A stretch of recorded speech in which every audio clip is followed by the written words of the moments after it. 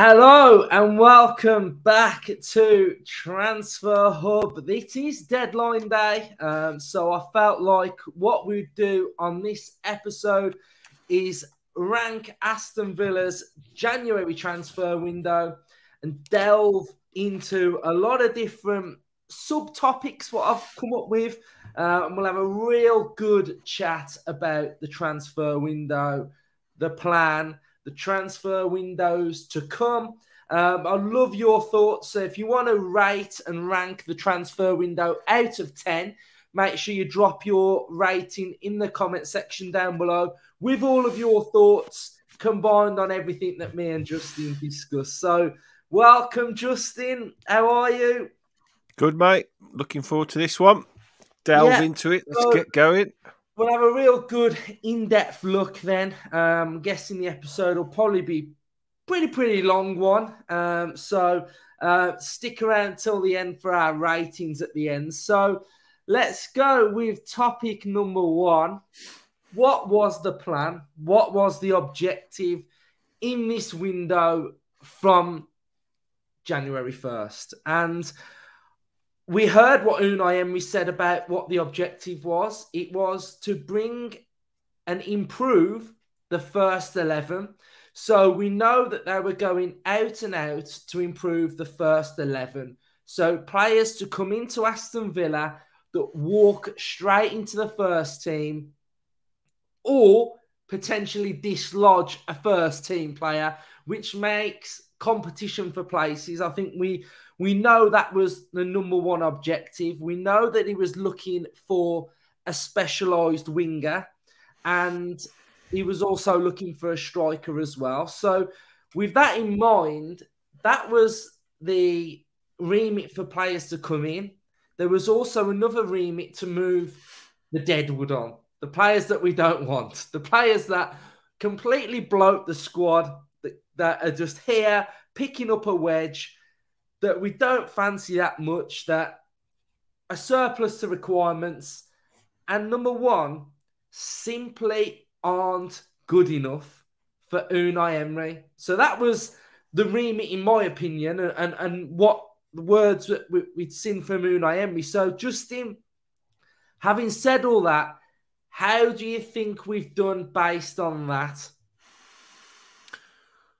How do I think we've done? I think I would totally agree with everything you've just said. I think that, improve the first 11, bring players in that basically would take, like you say, the places of the current starting 11, because that's the only way you really are going to improve to a point where you're going to get, into the top 6, which is ultimately the next real target for us, isn't it? Mid-table is now, hopefully, then next 2 years he's getting into the top 6. So how do you do that? And that obviously within the transfer strategy on the playing side is the most important thing, is improving the team and making sure it can compete and become better. So how do you do that when you are in the position we're in? Is you buy very, very, very good top-end starters at other clubs' players, and it's obviously been quite difficult to get the players in that they really want. So the other part of the transfer window is to relieve the squad of the players that aren't required anymore, that aren't either good enough or that just don't add value to the first 11. They're taking up spots, they're taking up wages, and the manager's had enough time now to assess the squad, and he's made opinions on all of them. There was obviously a couple of loans in there that were just ended, that we didn't need anymore as well, so that was bloating it a little bit. And then get rid of players that realistically aren't going to take us to the next level, and we need to free up space, we need to free up wages. The financial implications of football is obviously very, very important going forward. So if you can't get the players in you want, probably make sure that you try and start balancing the books, if you like, and getting the players out that are just not adding value to the team, that haven't hardly played. We're going to go into more detail, I think, in a bit about individuals and what we have brought in and what's gone out. But overall, I think the plan was improve the first 11 and get rid of players that are just not wanted anymore. I think we've done the second thing extraordinarily well. Something that's very difficult to do. Get players out that are on decent wages, find them new clubs, find them new homes. Yes, we haven't shipped them out permanently. I think Gilbert's gone out permanently, Yeah. but the others have gone out on loan. So they've got a chance now to go and establish themselves at other clubs. And if they don't get moves there, then other clubs can look at them and think, you know what, I fancy him, I fancy him. So they're putting themselves in the shop window, which Gilbert never looked like he wanted to do previously. But hopefully that then in the summer when we come back and it opens again, we can properly ship all these players out permanently. Yeah, definitely. This is sort of like an evolving conversation because some points may overlap, but stick with us. So my next point was stick to plan A, right? So when I'm saying about stick to plan A, it's that we could have identified a target to come to Aston Villa in this window, and for whatever reason, we may feel like the price was far too high. The club that we were trying to get that player for might have valued that player far too high for our liking. And we might feel like that in the summer, we can then go out and get that player because that fee may be lower. I mean, in this window, it's a difficult one anyway. And I think everybody always says January is a very difficult window. And that is simply because the season is still ongoing. So where you're getting that player from, let's use Guendouzi for a situation. I mean, Marseille, for example, are still in their season. They might have aspirations to get into a certain position.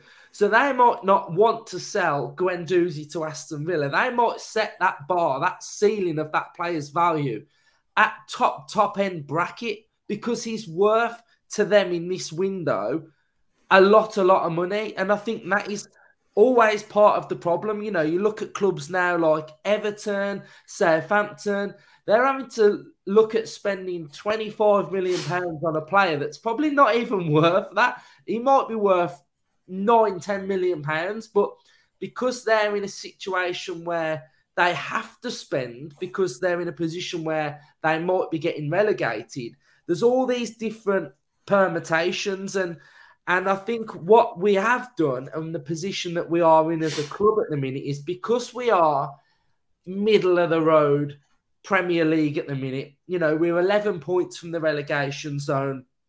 We won't be really sucked into it, in my opinion, that we can sort of sit back and say, you know what? We don't have to go and spend 30-40 million pound on this player because we don't think he's valued at that fee. So we'll just wait. We'll wait until the summer and we'll reevaluate and we'll go after our plan A signings then. And I think that's the beauty of the position that we're in. If you look at last January when we signed Coutinho, Chambers and Luke Dean, Gerrard had just come in. We were still trying to survive. We were still trying to stay away from the relegation zone. But I think in this window, we've got that beauty of we're not in the relegation battle. So we're in a safer area to go after signings. And I think that is the position we're in. And I think, fair play to us because we haven't sort of gone, you don't want to come, let's go and get plan B, plan C. And then you're ending up with players that you don't want. And in the summer, then you're going to have to reevaluate where you are. So, I weren't really thinking, I didn't really want Dembele. And I just felt like if we'd have signed Dembele in January, me and you, Justin, we think that we want to go out and in the summer get a real decent striker. If you've signed Dembele and you've signed Duran and you've got Ollie Watkins and you've still got Cameron Archer knocking about, and then you want to sign another striker, you're left with Dembele and you've sort of got to say, well, you've done all right for 4 months, but we don't really want you now. So I think we've bided our time and I'm okay with it. And we'll come on to Unai Emery and the transfer strategy in a second. But do you want to add anything on my thoughts of plan A? Yeah, I think you've pretty much summed it up, to be honest. I think, plan A is identify your top targets and go and get them. That's plan A, and people go on about we should have had a backup, we should have had a plan B and a C. If you can't get him, get him. If you can't get him, get him. My only thinking, and we're not privy, like I say, I've said in the past too, actually, it's a like behind the closed doors conversation, but the fact we haven't gone out, it's pretty obvious we wanted Guendouzi. I think that's pretty much set in stone for me. And the fact we didn't go out and get another player means that you would think that the club are pretty confident of finalising that deal come the summer. And the fact, like Percy's come out, John Percy today, and he's pretty much the sage, really, of Villa transfers. And he said that Villa are more than comfortable about trying to get their top targets. That's the key bit for me, their top targets in the summer. And they don't, we've finished with Duran. We do due diligence on all of their targets. And they're not just plucked out of thin air, or they've had a good couple of months, let's go and sign him. These are players that have been scouted and looked at for a long, long time. So you don't just throw that out the window because you've come up against a bit of a block now. If Guendouzi's told his agent to tell Villa, I do not want to sign for Aston Villa, I've got no intention whatsoever of playing for Villa now, in the summer or next year. I don't want to go to Birmingham. I don't want to sign for Villa. They're not the club owner. Then we move on. That's when you move on. But we've obviously had enough encouragement throughout these negotiations that that we can get a bid accepted by Marseille, and B, that the player actually wants to come and play for us. So if that's who we want in that position, that's just one example, then I'm more than happy to wait and do it. The key is not panicking and not worrying that we're going to... And I agree with what you're saying. If you're in the bottom six, things aren't working, so you have to go out and do anything you can to try and revitalise your team, as we've seen Everton scrambling about trying to find players and teams down the bottom. So you do basically have to a point, panic buy, because you've got no choice. The players you've got aren't working, so you have to go out and try and somehow get your squad going again. And conversely, if you're currently like a Newcastle that are sitting comfortably in the top four, that is the time to really kick on and use your position in the league to try and get that top player in. And we're not in any of them positions currently. And I know the argument, I know people will be shouting the scream, but we still could get Europe. Yes, that is still a possibility, but I think, is that a good enough reason that we've got an outside chance of Europe to not go and get your number one target and to just accept that you want the second one or the third one, like you say? You could have got Dembele for a fee, but was he our number one striker target? And like you say, if we don't get Europe this season, that's a wasted opportunity of going into the summer and getting the real number one target that you want for the next 3 or 4 seasons. It's very difficult. And the clubs that we are currently in that fight, if you like, if you're going to say we're in a fight for European places, and currently on paper and points-wise, we are. We've got Chelsea sitting around us. They've just gone out and spent £350 million on players. Liverpool are still... we can't compete with that. We're not in a position to compete with that. So to say that us going out and buying 2 or 3 decent players who we could attract can compete with that, you can't. Liverpool are massively underperforming. It could carry on. They seem to be in a bit of a rut, but you would think at some point they will start firing again. So those two are going to be, you would think, the favourites to lift themselves up the table. And with Newcastle currently sitting in comfortably in the top 4, the established top 6 then becomes a top 7 if Chelsea and Liverpool get any kind of form together. So you're looking at 8th, and to finish any higher than 8th, you've got to basically get above Chelsea, Liverpool. And them teams. Yes, I think Brighton are catchable. Yes, I think 1 or 2 of the others that are above us are catchable. Definitely, without question, because I still think we've regained. I know we'll come on to what we've been left with in a bit. So these are all things that your plate spinning. I think that's the thing. The club are spinning plates, and I like the strategy at the start. I still think the strategy is right now, and because we haven't managed to get our number one targets in now, does that mean you throw all that out the window and just say, let's just get anybody? For me, you don't.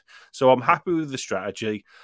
Yes, it would be nice to get 1 or 2 of our top targets in. It hasn't happened. I'm not panicking. I trust the process and I trust the manager. So that moves us on now to Unai Emery's transfer strategy. That was Right. nice segue there. I've tried to gauge how the convo is going to go as a producer of a I think podcast. we've been talking together too long, Luke. We know each other's So minds. that nicely puts me on to Unai Emery's transfer strategy.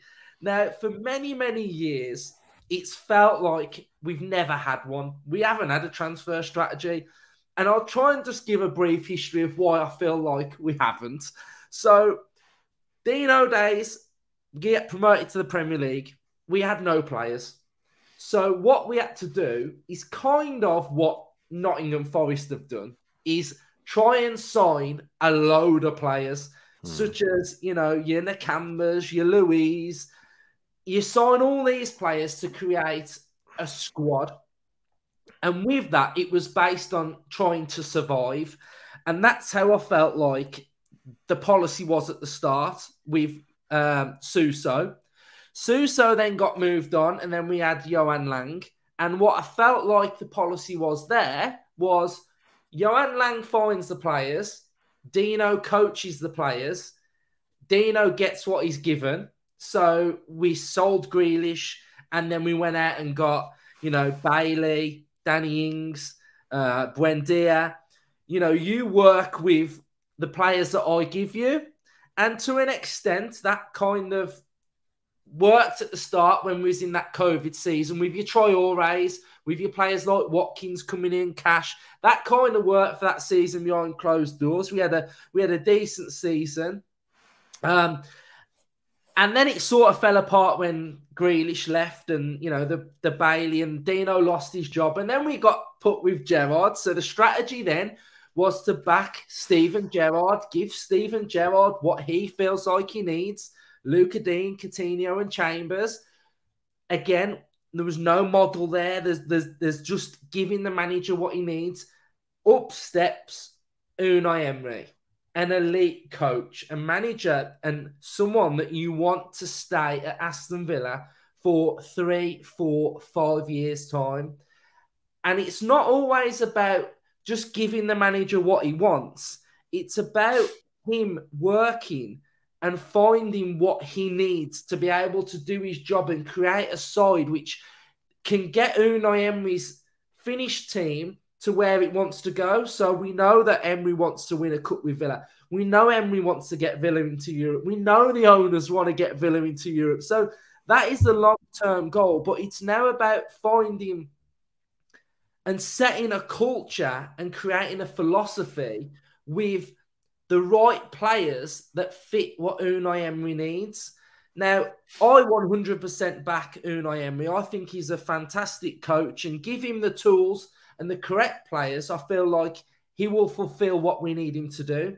But it's also about having a transfer strategy and something that we can, you know, we have a bit of more of a model rather than just out and out players. And I think that's important. So what I want to show on the screen now is the short-term Unai Emery. And I think you can all see that in 7 games that Unai Emery's been here, the short-term Unai Emery, coaching the current players that we've got, having a system and a style of play with what we've got, currently works wonders. And I think that is important, that the short-term Emery is really, really good.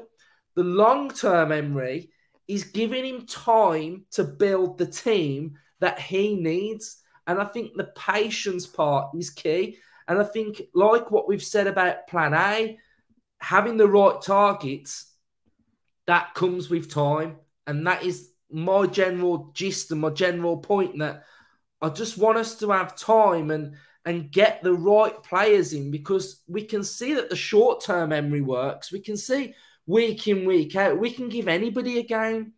But long-term, we need the right players. And with that, like I've just said, comes time and patience. And, you know, we now know that Emery wanted another sort of person to work alongside Johan Lang. So maybe that's something that's going to come in the summer as well, someone else, and like a different vision where everybody's working together. And I like it. And I like that, okay, we've not brought in the players that we want, but we've not thought, oh shit, like we now need to just go and get somebody in because we're panicking.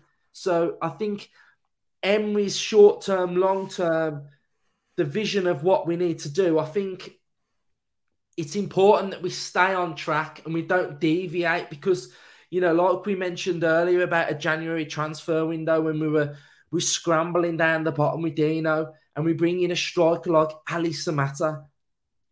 No, we don't do that. We don't bring in an Ali Samata because it's a short-term fix. It's deviating from the strategy and from the plan. So that for me has got to stop. So I think we're slowly starting to see that there's now going to be a little bit of a standard at Aston Villa and a standard of player. And I think that is also important. So, Justin, what are you saying?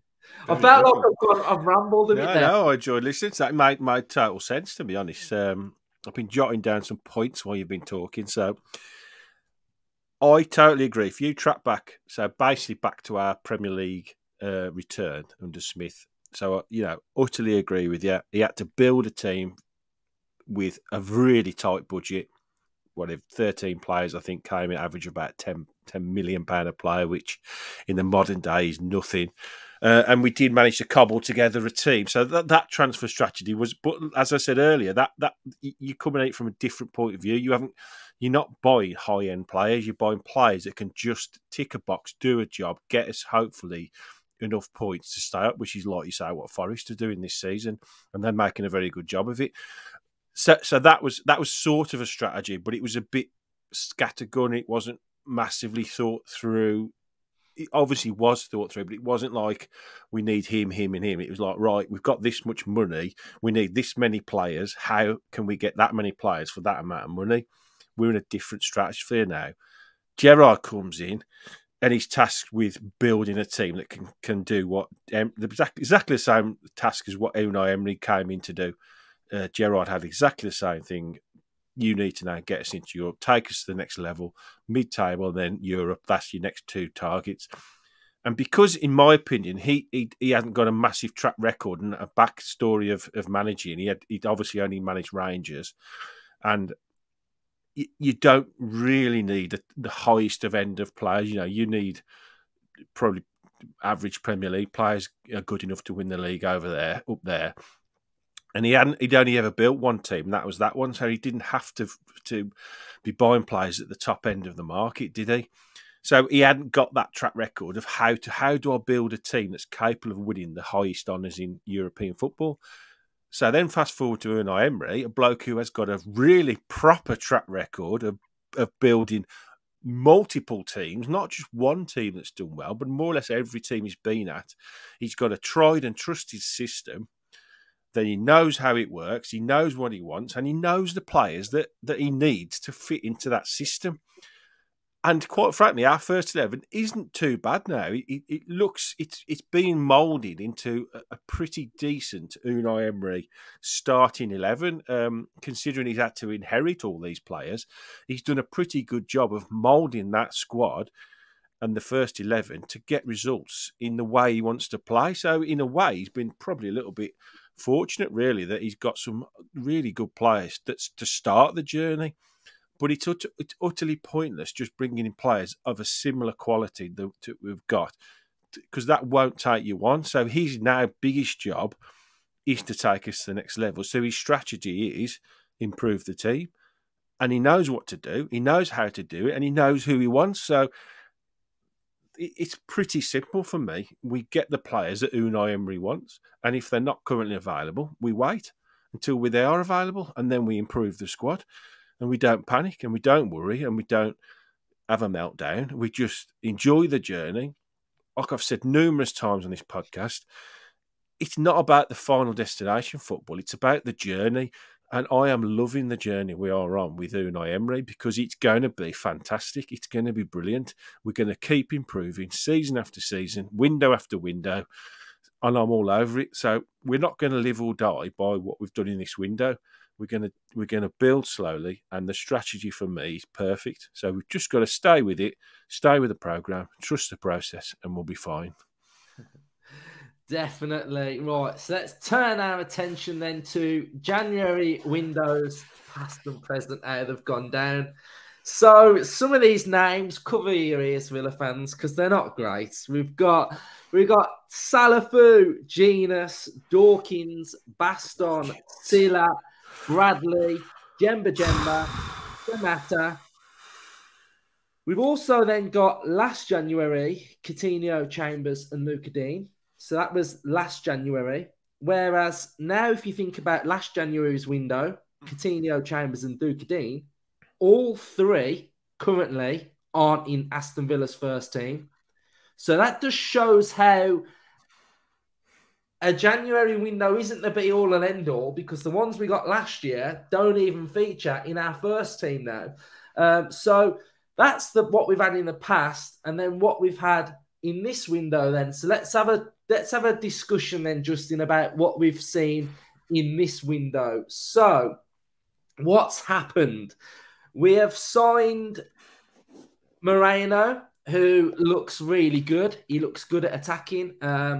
Defensively, he looks okay. I think he's going to get stronger and stronger. So I think that was Unai Emery's first signing. We know that John Duran was more of a Villa signing. We'd been looking at him for 6 months, and Unai Emery sort of gave it the green light and said yes. And we also know that in this window, it's been very difficult for teams to sign strikers because there's not a lot out there. So, I think everybody would look at, say, Brighton and say they're absolutely fantastic because they pick up these young players and they turn them into absolute gems. And the narrative around when Villa do it is actually too young. He's not good enough to start in Villa's first team. Is he a bench player? Is he going to come in and go straight on loan? So for me, we now know that John Duran is going to be in the first team. He's going to be ready, raring to go against Leicester. So I think it's that whole age shouldn't really make a difference. If you are good enough, you are ready and more than capable of playing. So for me, I'm really excited by John Duran because, you look at Bellingham for his age, but is he 19, Bellingham? John Duran's 19. So I'm not saying he's going to come in and set the world alight, but what an opportunity for him now. We've got 2 strikers, and Ollie Watkins is pretty robust. He's very, very rarely injured. So let's touch wood anyway. But he's now got an opportunity where he's going to be coming off the bench. We can have a look at him. There's no pressure. But it also, the way his characteristics are, is a little bit different to Watkins as well. So if you think of Benteke vibes, he's on that sort of general ilk. And what we find with an Unai Emery's team is that if Duran has to come in, he's not going to be told to go and do what Ollie Watkins does. He will be doing to his key strengths. So that enables us now to have another little chink in our armoury, that we've got a different option off the bench. It's not something that's just carry on and do what you're doing. So I think with that, it's exciting. And I think, if I'm looking at the general market as well in January for strikers, Man United signed Weghorst. That is what Manchester United are doing. One of the biggest clubs in the world are bringing in Weghorst on loan. From Burnley. So, it's like, if that's what they're doing, then, okay, I'm happy signing a 19-year-old striker that's going to have the potential to grow. And we know that there was a lot of clubs sniffing around Duran as well. I think Man United were one of the ones that were looking at him as well. So I think it's really, really exciting. Traore has been recalled as well. So that bolsters the squad, bolsters the bench. Let's see what Unai Emery can do with Traore as well, because, we know what he can do on his day. He's brilliant on his day. But we've only got 4 months left of the season. All of Feb, all of March, all of May, April, and all of May. It's 4 months. So if Traore can come back and do something in 4 months, then that's absolutely brilliant. So Justin, thoughts on what we've got, and then I'll move on to what's gone. Yeah, you've subbed it up again. Pretty good. I love Moreno. I think he's a great asset. I think he's a great player. I think he's already added that bit of extra quality down that left-hand side, and I think he'll also help Luca Dean, hopefully, push him that little bit harder to try and get his form back. You know, he's got to fight on his hands to get back in the team, hasn't he? And if he can, then he's got to play very well to keep Moreno out. We've got two pretty good left backs now in the squad, so I think that was a very good addition. Obviously, something that the manager had highlighted that he wanted to improve on. There's a certain style and there's a certain way that he likes his left backs to play. You know, we know that the right back sort of sits in a little bit more and he's less probably flamboyant going forward, if you like, but he does like his left back to bomb up and down, and we've seen already with Moreno that's exactly what he likes to do. So he's added another dimension for us. So I think he's a really good pick up for not massive money either. I think it's a good signing. And then you move on to Duran. I see the Duran signing like you, so I think it's someone that we've been tracking for a while. He's obviously been on the radar of quite a few clubs because of his sort of rise to prominence over the last 18 months, 2 years, from a young kid breaking through in Colombia's sort of leagues at 15 through to, you know, MLS, and then fast track straight into the MLS sort of first team.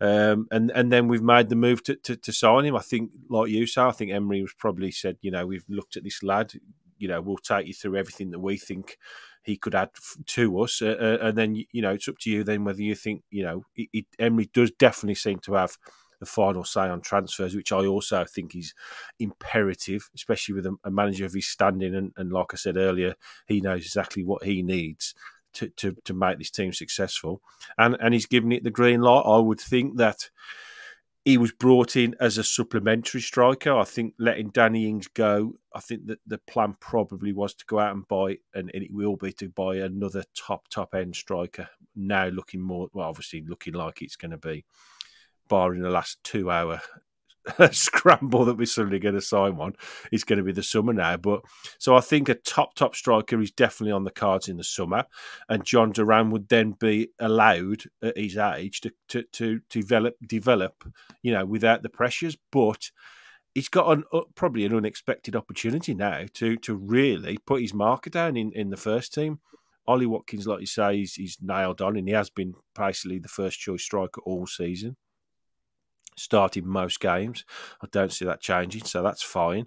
And then you've got a player on the bench who's chomping at the bit to come on and impact games and show everybody what he can do. And because, you know, we didn't go out and sign that top end striker to complement what we've currently got, he's got a great opportunity. You know, why not? Young kid, nothing to lose, everything to gain. He's got them ringing words of endorsement from Juan Pablo Angel in his ear. He knows what we're all about. So go and make a name for yourself, kid. Go and light up the Premier League. Go and score goals even to the Holt end and start your Villa journey off with a bang. And I really hope that can happen. We'll see. We'll see him develop. But yeah, and I like the Traore. I think that's just a sensible option. Obviously, that, you know, again, another position where he wanted to strengthen. He couldn't get who he wanted. So he's looked and thought, we've got a player in our books currently that he's not. When you watch Bailey, it's basically sometimes like watching Traore, isn't it, over the last few seasons? An incredibly frustrating figure sometimes. A player that 1 week will look absolute world beater, and next week you think, just drag him off. He's just having no impact on this game whatsoever. So, you know, give him a go. Who knows what under Emery, what you could get out of him. We know he's a scorer of great goals. He's not a great goal scorer, but, you know, if he can come in and score 3 or 4 goals towards the end of the season and help the squad, then why not? We own him. We pay his wages, so get him back and utilise him. And I like the Kane Kessler Hayden recall as well. I think that's a good one. Yeah, really good. So that was incomings then. Outgoings, we had Marvellous Nakamba, a loan to Luton. I mean,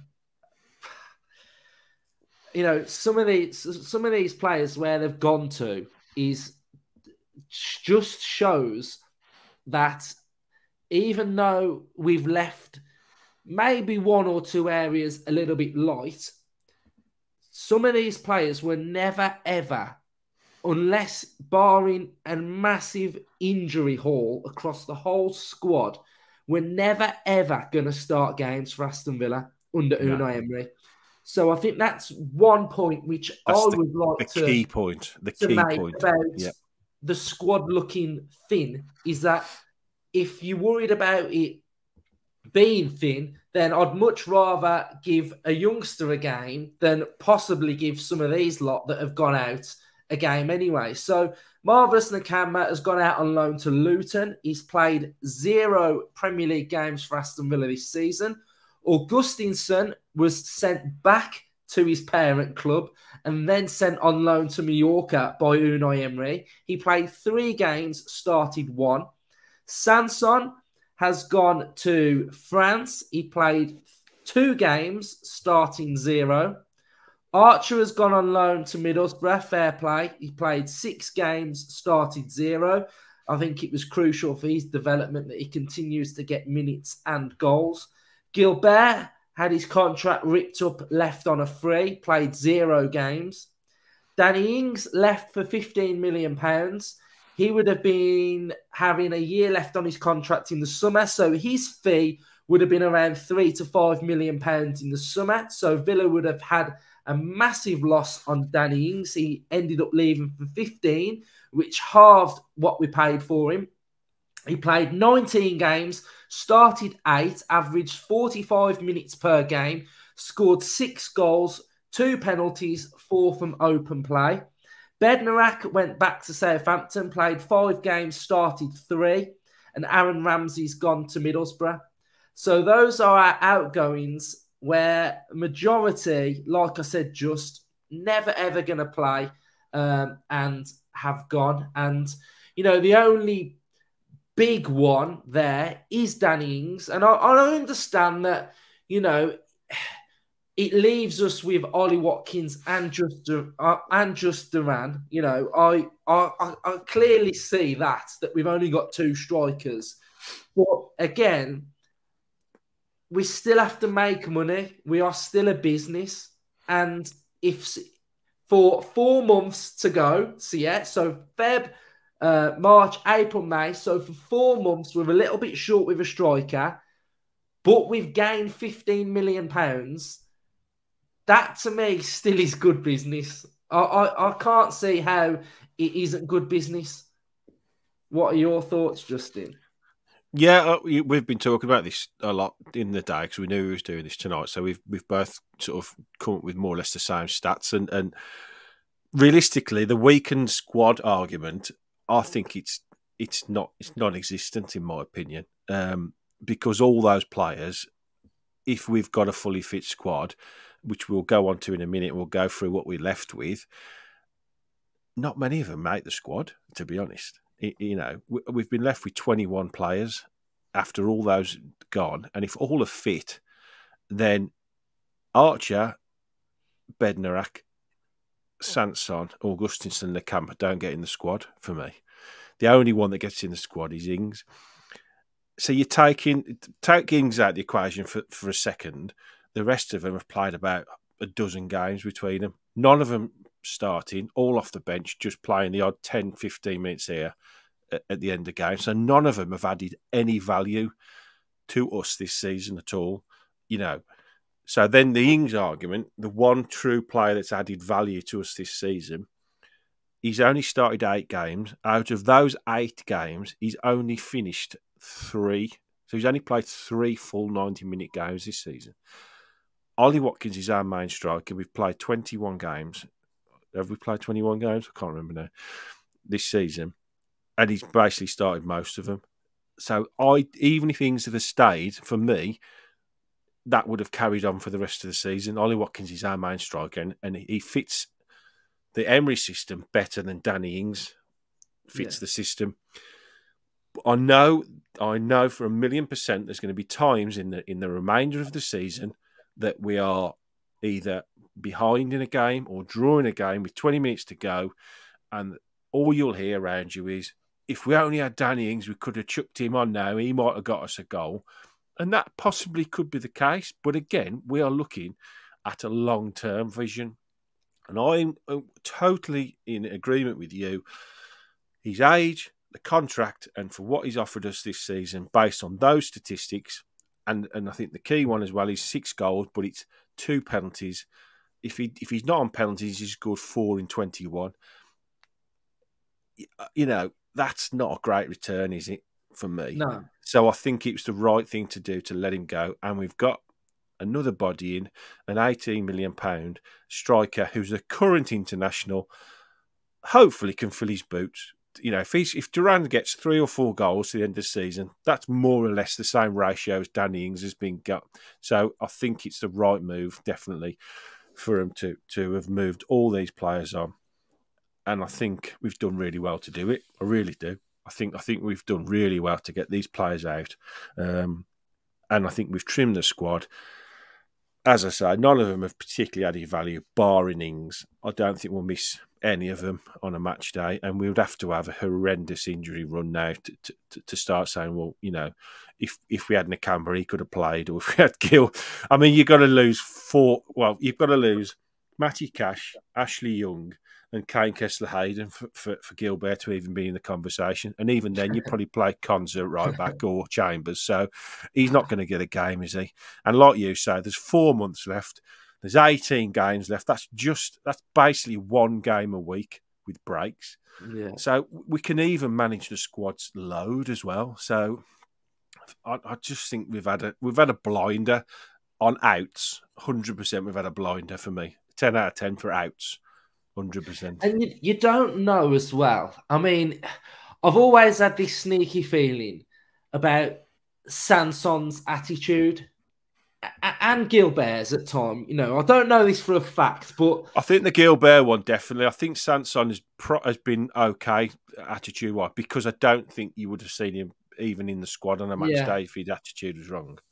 So I think on that front, you know, it's a good thing, because even like, you know, they could be a bit frustrated that they're not playing and they're always in the squad and they never come on and stuff. So there would be that vibe. So that's gone now as well. So I think that's good. So let's have a look then. We got 2 more points then. Let's have a look at the squad of the first team and a bench then. So if I share the screen with you now. So if we get rid of that. So this is the current Aston Villa first team. Now, for me, and I guess a lot of you out there, this team basically picks itself. There's arguments maybe for Cash or maybe for...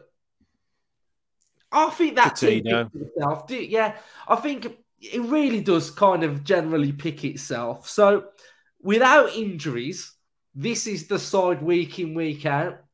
Now, what I'm going to do now is I'm going to show you what it could look like just with the bench. So maybe now we go for something that looks a little bit more like this player here then. Let's say that's Traore. That's going to be Traore, because we binned the graphic of Traore off when he left. So I think we did anyway. Yeah, we have to bring him. Let's get Ryan on that. Coutinho, you're going to go with McGinn's back. You're going to go with Dendoncker in this position. There. You're going to go with Luca Dean. Who you got here then? You're going to go with Chambers, Cash. So this is pretty much what the Villa bench could potentially look like. Carlos looks like he'll be back soon as well. So the only one where we don't really have too much cover... Ramsey. Yeah, you go Ramsey there then. So you could have... I know he doesn't play as a holder, but you could probably put Ramsey there, then switch McGinn and Ramsey over. Yeah. So you'd probably play McGinn more in that holding role. So this is bench vibes, squad vibes of what we've got. So we've got more than adequate cover here, adequate cover there until the end of the Jet steers season. back soon. Yeah. Sorry, Robin. Chambers is still here. Carlos is coming back. Then Donker can obviously do a real good job of seeing out games as well. Coutinho off the bench. Ramsey, McGinn, Buendia. You've now got Traore. You've got Caden Young, who signed a new deal as well. So you've got that option. You've got John Duran as well. So I don't think that's too bad, Justin.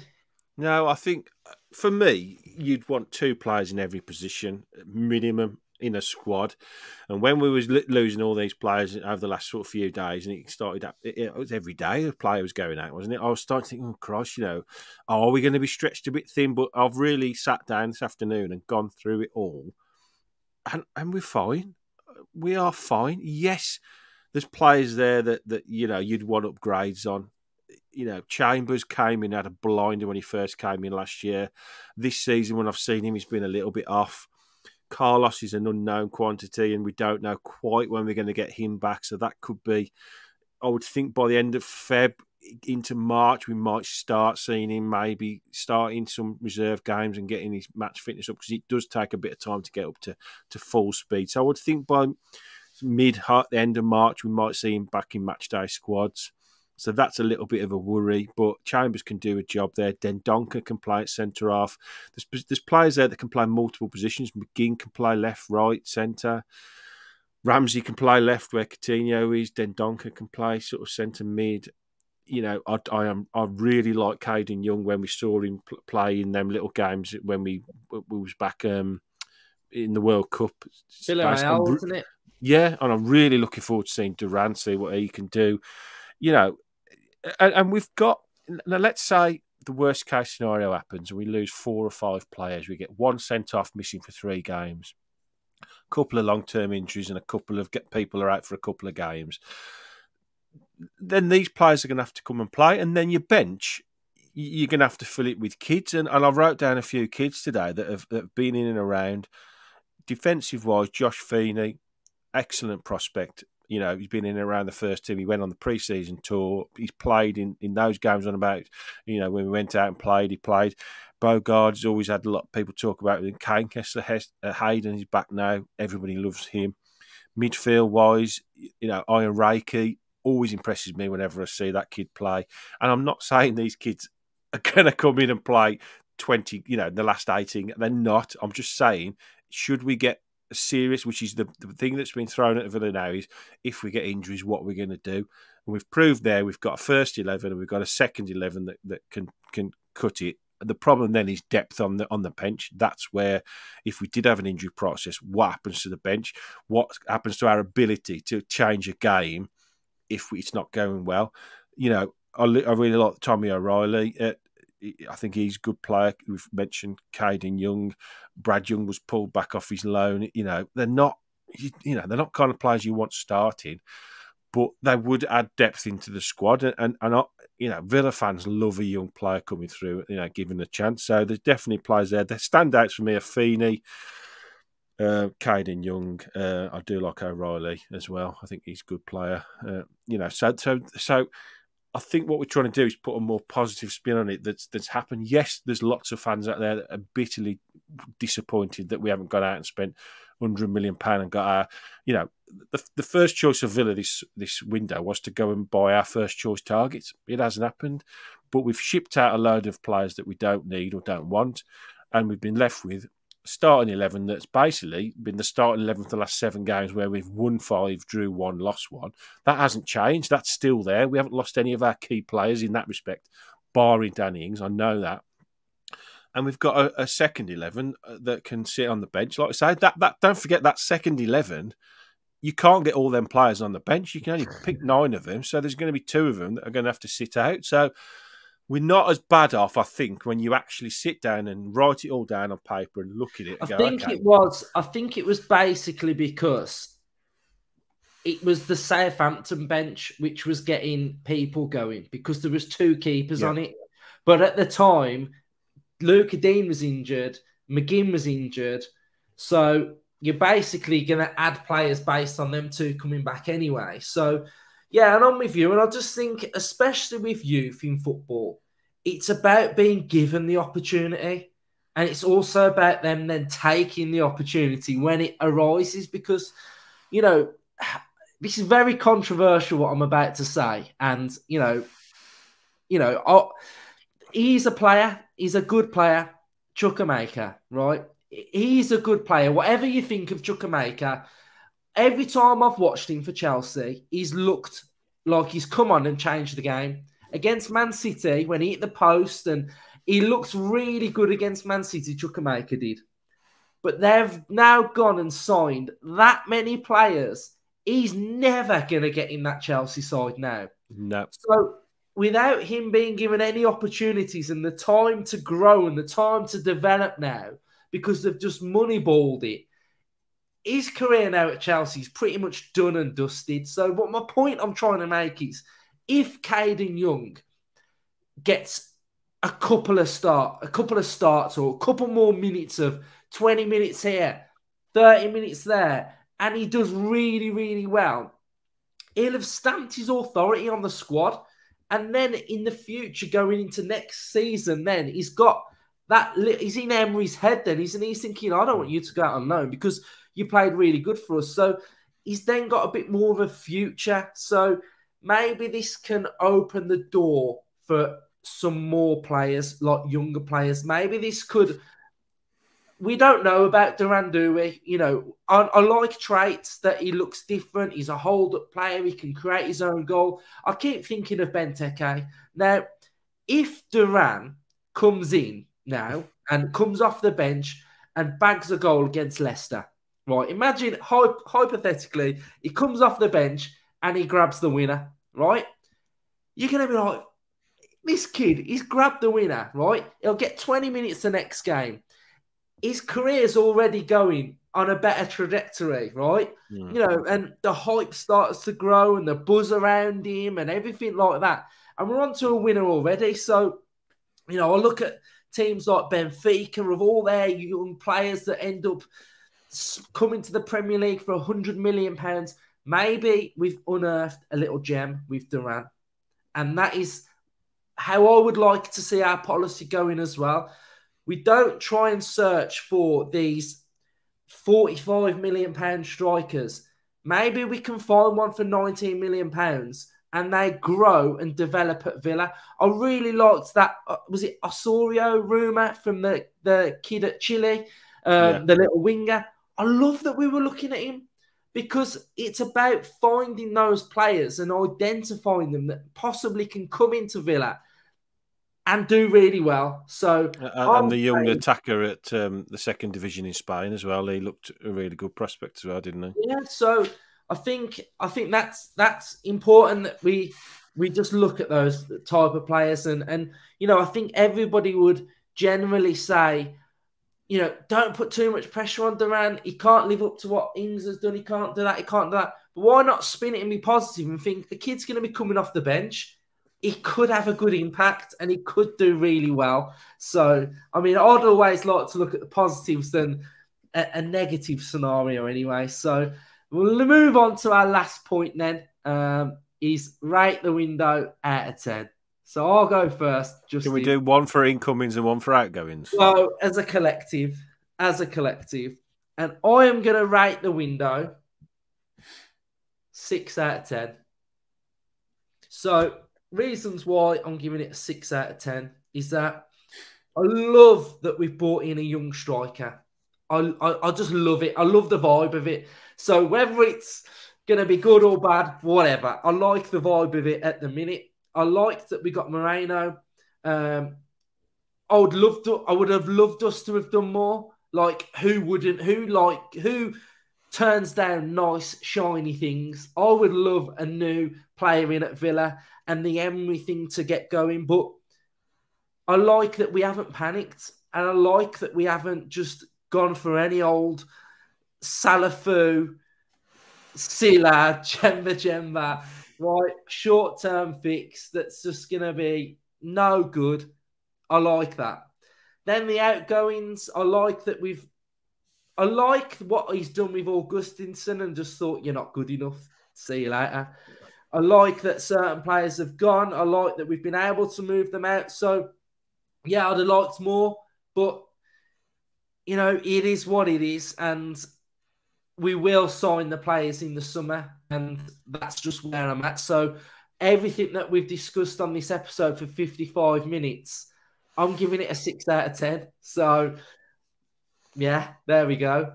And, you know, no big players have left as well. You know, Martinez is still here. Luiz is still here. I mean, Arsenal were looking after him last in the summer, weren't they? And we've still got him now. So 6 out of 10 for me. Could do more, could do a lot more, but we're not in a position where we've got a gun to our head that relegation's threatening and we don't have to. So there we go. Justin? Yeah, I'm probably more or less at the same as you, to be honest. I think 10 out of 10 for outgoings, probably 5 out of 10 for incomings. So overall, as a whole, if we're rating the whole window, no, I'm going to say 6. I agree with you.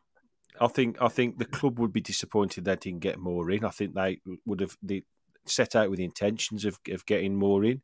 It hasn't happened, so they'll be disappointed. And I think I am obviously a bit disappointed that we haven't signed more players, but I sound like a broken record. I am trusting what we're doing. I trust in what we're doing. I trust the manager. I trust that in the summer that they'll go, you know, gung go at everything, and they'll really try and get these deals done that we need to get done. Do you think it'll make a difference that for example, when Emery came in mid-November, he'd got sort of like a month and a half to identify certain targets. Do you think it'll be easier because we'll be able to identify from now what we need? Possibly. I think he would have, you know, he would have obviously been speaking with his previous club about what he wanted to do for them, I would think. Yeah. And there might be a bit of rollover from what he fancied for them to us. Now, the budgets were probably very different. I think Villa's budget is probably a lot more than their budget would have been. So he's probably been able to upscale his targets. He's probably got players that he would have loved at Villarreal, but he knew he couldn't get there for whatever reason, that either they couldn't afford them or the wages wouldn't have been, you know, good enough there. So he's probably upscaled what he, you know, he players that he could get at Villa. So I think they'll be assessing it all the time. It might be that one of the players that we really was hell bent on in this window, a better target. You know, there's nothing stopping us getting a better player that's come available in, you know, in the summer. That could happen. You just don't know, do you? I like that we don't announce things and we keep everything very quiet, because you know, all we've had this window, I haven't been on Twitter, but from what I'm hearing is we've had all the in the nose have been out again, and unless, you know, Percy says it or Fabrizio, they're the two probably most trusted people. You know, the Guendouzi one was the big one of the window. There was a bit of noise around Dembele, but I'm not 100% sure we were after him. If I'm honest, the only one I think definitely we were 100% going for was Guendouzi. So everybody else, we haven't got a clue what the other targets were. And he said he wanted to strengthen in every position. So the summer will be brilliant. I can't wait for the summer to come. This window, overall, bit disappointed. That doesn't mean I don't trust what we're doing, and I don't back them 1,000,000% what they have ended up doing. I back the players that are left to finish the season on a high, and I back Emery all day long, every day. Spot on. So we're round it up there, and we've been on for about an hour, so it's a bit of a long, lengthy one. But I just want to say thanks to everybody that's watched us this month. Transfer Hub, it's been mad. There's been episode after episode. I've tried to, you know, keep up to date with all of the rumours and entertain you guys at home. So thanks everyone that's been watching and enjoying the content. Make sure you drop a like on the videos. If you do want to become a member, it's $1.99 a month. I'll put a link to the top of the comment section as well, so you can do that if you want to help support us.